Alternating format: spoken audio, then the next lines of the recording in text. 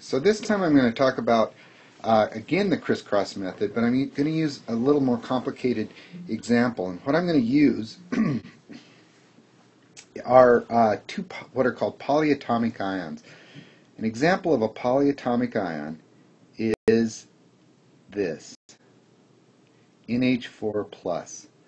Now you just got done drawing dot diagrams of NH4+. And what it is it's a nitrogen in the middle, 4 hydrogens covalently bonded. You end up with having one too many electrons, so it's going to give up an electron. This particular polyatomic ion, meaning many atom ions, is called ammonium. What I'm going to do is I'm going to bond it to another polyatomic ion, pH4 with a -3 charge. This particular polyatomic ion, which you drew pictures of, it had a phosphate in the middle, 4 oxygens off of it, needed 3 more to complete octets around everybody, was a tetrahedron. This is called a phosphate ion. Now initially you're going to have to use your chart of ionic names, cations and anions, to figure out what the names of these polyatomic ions are. Eventually some of the more common ones you'll get to know just because you've used them so many times. Now, how this works is I'm going to cross the charges. So there's the ammonium ion, and here is the phosphate ion, -3. Alright? So what I'm going to do is I'm going to take the positive charge from the cation and move it down into a subscript position off the anion.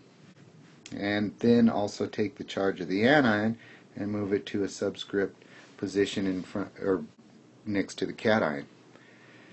When I do that, I have to be careful with this ammonium, because when I move the 3 down by the 4, I'm going to have to put in parentheses like this, NH4 parenthesis 3.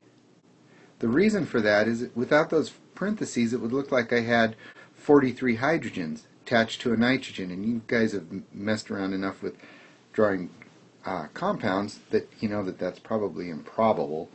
So I need the parenthesis to say I need 3 ammonium ions, basically.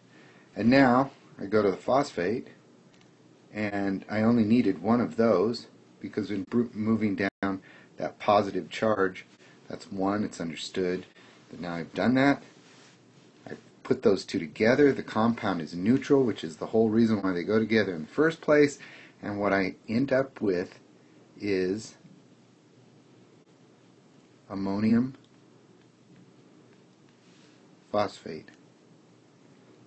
And just like I said in the last video, the challenge of writing and predicting and figuring out what formulas and names are of ionic compounds is that the name has no reference, gives you no clue, no reference as to what the relative proportion of the ions is going to be. So that's the part that you have to go back and you got to figure out for yourself.